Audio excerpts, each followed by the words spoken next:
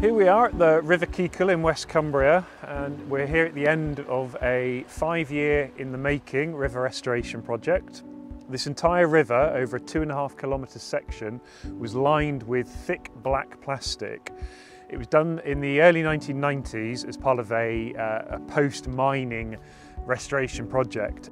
But unfortunately, although the best of intentions were probably taken at the time, it didn't really work as a solution. And that was left with a very heavily eroded, very sort of broken river system with this awful black plastic lining.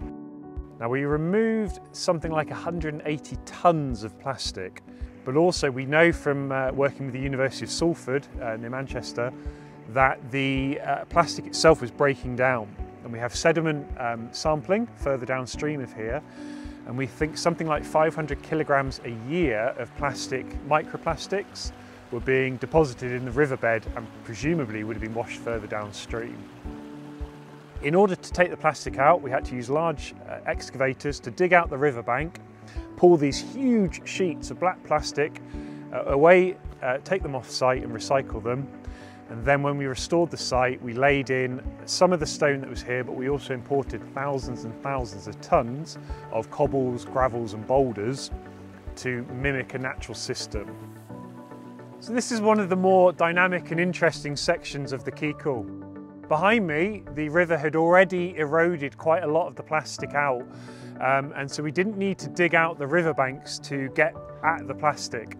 But in other places, we've diverted the river, pulled all of the material out of the way, like the stones and gravel, which allowed the excavators to pull the plastic out, remove it, and then replace those boulders and stone back into the riverbed.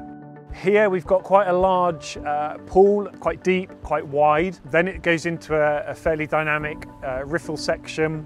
There's a lot of material, cobbles, etc. that were here already that we've then replaced.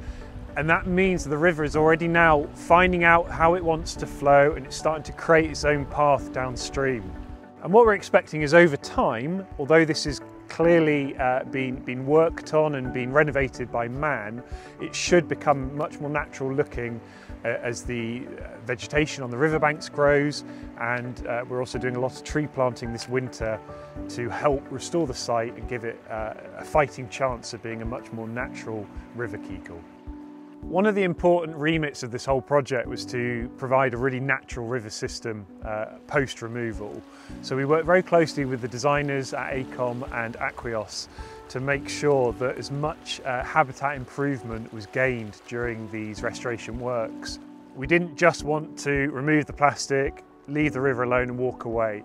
We've created a lot of features like gravel bars, rapids, riffles, pools, glides, to mimic what you would find in an otherwise healthy river system. And we expect in time more of these systems to develop, so that when we visit the site in a few years' time, when the trees have re-established and the vegetation has grown back, we should find a much more dynamic, healthy system, especially for the species that we know are in the river: the salmon, the trout, the lamprey and the eels.